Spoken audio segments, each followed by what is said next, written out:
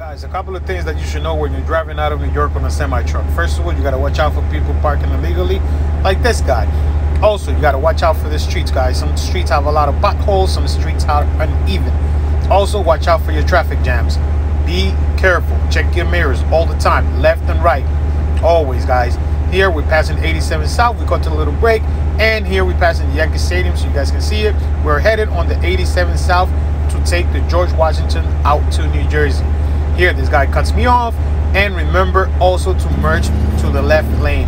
Guys, this right here is a lot of trash. I think a lot of truck drivers do that. Maybe not, but they just keep the world clean, guys. Come on. We're heading out of New York on the George Washington Bridge, as you can see.